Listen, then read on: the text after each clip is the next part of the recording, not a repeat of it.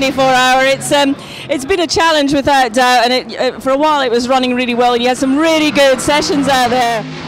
Yeah, I mean, it's a very tough race. We knew it. Unfortunately, we had a little bit of problems last night, but I think it's a matter of every time learning from what we can make better for next year. And I think this team is building to win, and we can win. Unfortunately, racing is like this. It's very jealous.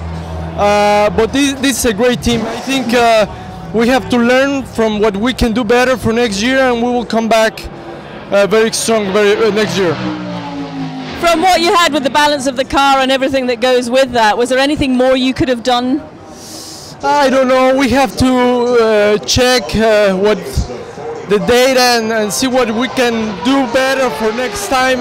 For me, it was a matter of we didn't have the pace, at least in our car. Maybe we were more consistent than other cars, but we needed to find a little bit more speed. I think that was the problem for us, for the 55.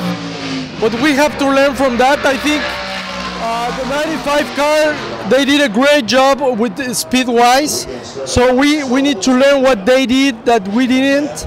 So and learn from that. I think that's the best thing that we can do, and that's what it's a team. It's all about. Have you enjoyed the event? Yeah. Well, I'm very tired, but yeah. All right. Thank you very much, Diaz. Thanks to you.